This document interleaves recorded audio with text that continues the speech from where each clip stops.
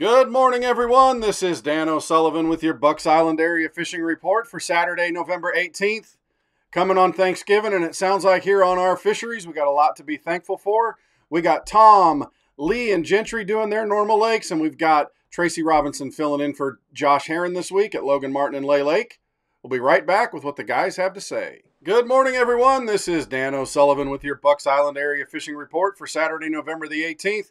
Hey, we got a guest filling in for Josh Herron, who's having some medical procedures this week. Good luck to him, and we hope you're doing well, Josh. Tracy, let's start with Lay Lake. We'll work our way back upstream. What's going on at Lay? Lay Lake right now, the waters came back up, and the fish are starting to migrate back to the grass lake, obviously. A lot of fish being caught on swim jigs and punching, and that's largemouth that I'm talking about. Spotted bass bite's been really good, too, on the docks and the seawalls with spinnerbaits and chatterbaits. You know, something in that white chartreuse color, bait fish color. Water's got a little color to it, but definitely not, Coosa River mud, and it's not gin clear, but the white chartreuse shad colors are working really good. The current fish are biting too, but obviously you got to wait till the current's running. It's been coming on about lunch every day.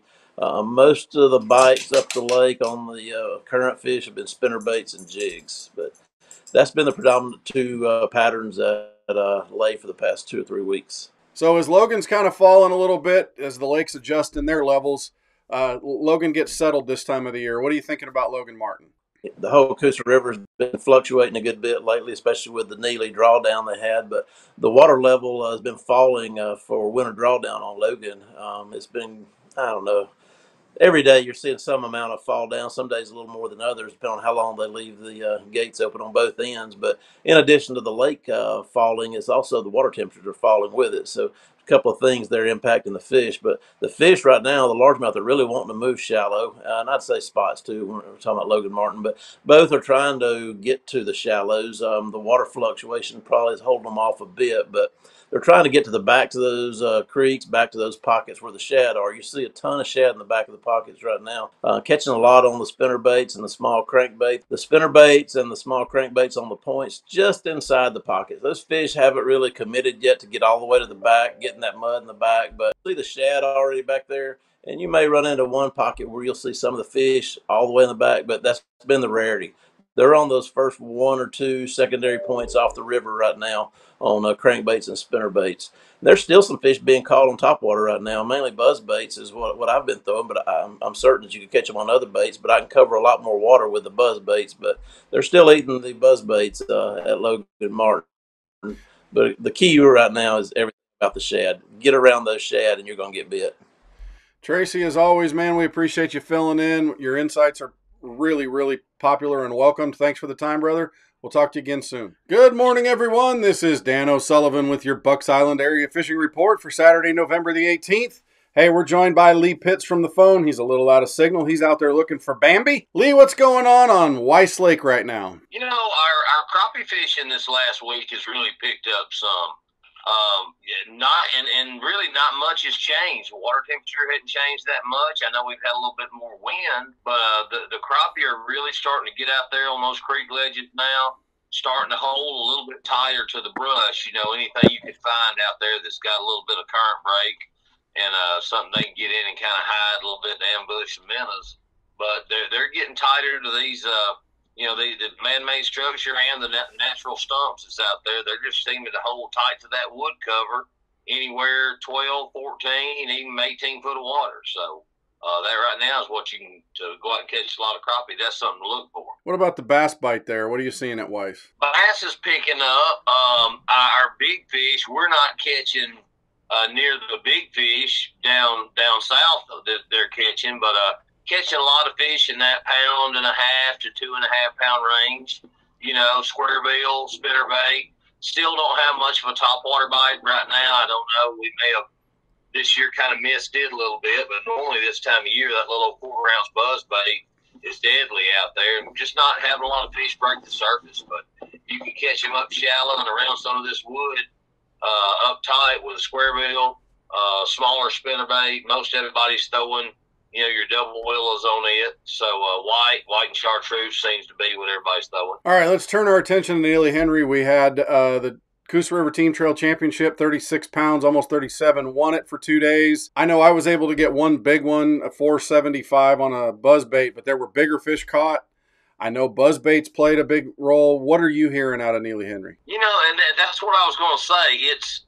It's the same water. You know, Weiss, Neely, it's the same deal. I don't know if it's the levels, but the top water bite at Neely, it's been strong. I mean, you can just cover 2-3 foot of water and get bit. You know, they'll come up and just, smash a buzzbait right now.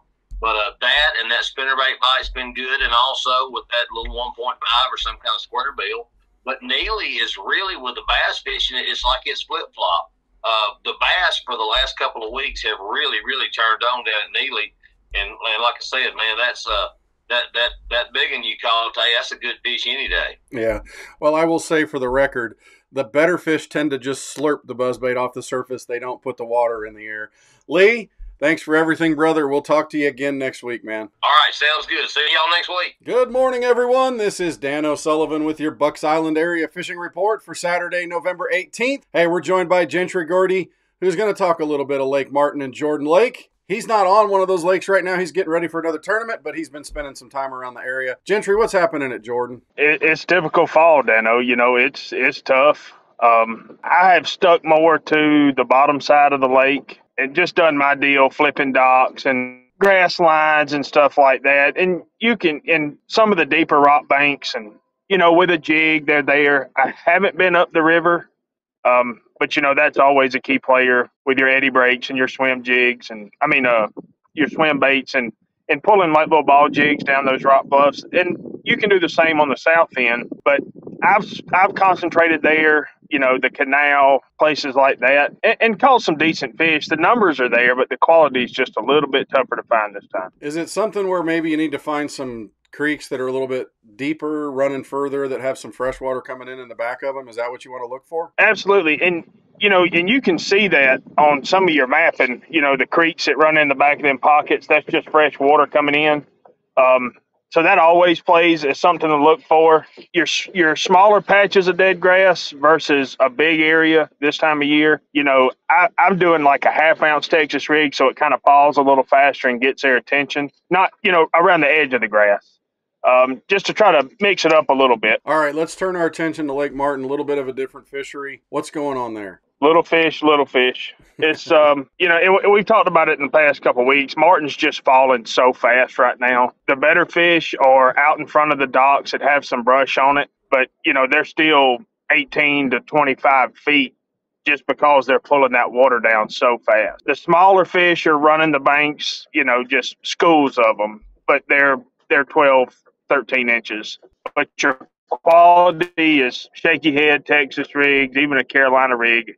And you got to get deeper than 15 foot to find them and find some trash. How about suspended fish or some of those deeper cuts, some of the middles of those things? Are you seeing anything there? Absolutely. The problem that I'm having, though, is the small fish are getting to your bait. Usually this time of year, your bigger fish are down below the bait. But it's hard to get something down to them because those little 12-inch fish they're like piranhas. It's hard to get. They're there. It's just hard to get your bait down to those bigger fish. Gentry, as always, brother, we appreciate it. Go kill them this weekend. We'll talk to you again soon. All right, guys. Take care. Good morning, everyone. This is Dan O'Sullivan with your Bucks Island area fishing report for Saturday, November 18th.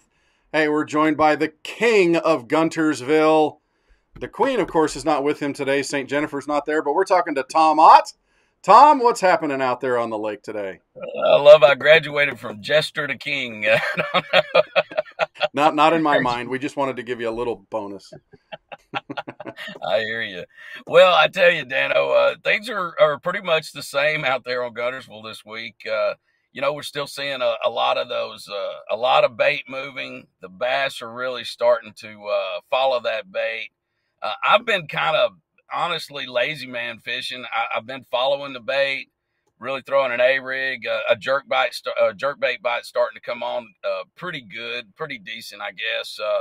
Still catching them on a square bill, things of that nature. But I've just been following bait around and really fishing points of grass and staying in that 8-10 foot, you know, depth zone. But, you know, from what I understand, there's some really nice fish that are bunching up a little bit out deeper. So I think it depends on what you're looking for. If you want to go catch a lot of fish or if you're going to go look for a trophy, between now and February is probably the best time to catch a really big fish on Guntersville. I just kind of been being lazy about it and following the crappie around a good bit too. So, anywhere you find those creek bends, smaller creeks, bigger creeks, whether it be South Saudi, Honeycomb, North Saudi, some of those other big, larger creeks, you get those bends, you're going to get a bunch of bait, holding up in there. And I think that's where you're going to find some of your larger fish, but you're also going to find your good action. So is it something that you can go around and still throw a worm or a jig on some of the ledges yet, or is it time to just get moving? I'm sure you could. I really haven't done any of that lately. I've just been kind of on the move, put the trolling motor down, get my foot on it, and just work these little edges. It's just a lot more action that way. It's a little more fun when you're catching a lot of fish and you get these cool mornings, and those fish really react to that. It's fantastic. And then I think the sun has a lot to play with it. The sun hurts the crappie bite, but I think it really helps the bass bite a lot too, because it warms that water up, gets that bait really active. And that just, clicks them on. But like I said, I've been a little lazy about it, but I think some big fish are really starting to get positioned out there on the edges of those deeper creeks, where they don't have to do a lot of movement. They just have to sit there and eat. Well, I think you call it lazy fishing. We just call it doing the right thing and following the bait. Tom, thanks for everything, brother. We'll talk to you again soon. All right, guys, y'all be safe out there in tight lines. Well, that'll do it for our Bucks Island Area Fishing Report for Saturday, November 18th. Thanks to Tracy for filling in for Josh. Josh, we hope everything goes well, and we'll talk to you again soon, brother. Stop on by Bucks Island. We got everything you need to hit the water, whether you're looking for that new boat, pontoon, fishing boat, runabout. We got it. See Katie and everybody in the sales department. If you need the parts or the service to get you going, we got the people to handle it and the stuff to be able to make sure that it gets done right. And then, of course, if you're looking for that tackle, we've got that upstairs with Colin and Jamie in the loft. Thanks again for being the best part of Bucks Island. You keep this place running, and you are appreciated. Thanks again. We'll talk to you again next week.